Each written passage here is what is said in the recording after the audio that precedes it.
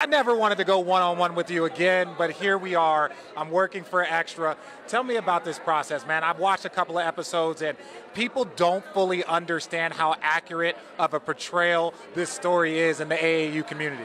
Yeah, I mean, first off, the process of making a film and producing a film is a new experience, but it was fun. And being able to tell a story that we all know and having it come to life like that was special. And to build a cast and build a family around this brand was pretty sweet. And then to have it on Apple TV, I mean, that's just, the brand of all brands, so it was special.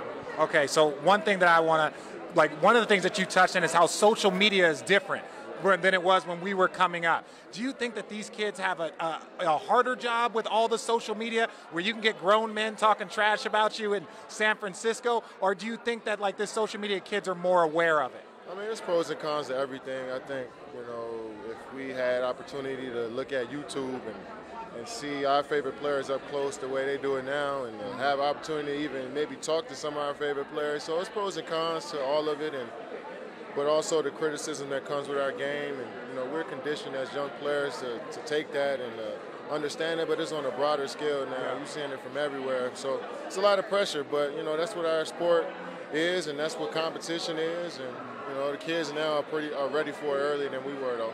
Yeah, no, so you did an amazing job with the casting. Jace, O'Shea Jackson, you had so many impressive people in this. What was the biggest thing that you took from this personally, going through the casting, being able to tell your story? Because this is your story, so how much hands did you have in the casting and just being like, oh no, these individuals get it? Yeah, I mean, I trusted everybody with the process, but one thing I wanted it to be authentic to what we do. I wanted real hoopers out there for one, and they did a good job of finding everybody, but it worked out. I mean, it's the perfect cast, and I'm looking forward to people seeing the season. Yeah. Okay. So, are we going to see a season 2 with it?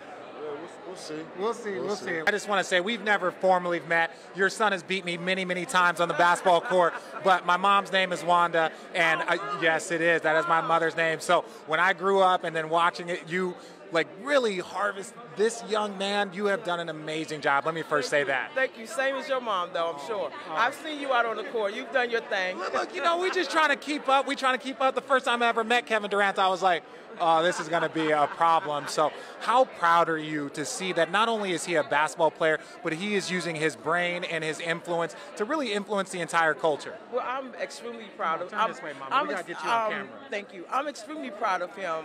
His influence off the court is impeccable. I like the things that he's doing. I like that he's bringing light to the activities around youth basketball and some of the pitfalls and highs and joys and lows of basketball. So I'm excited, and I'm proud of his off-the-court activity, of course.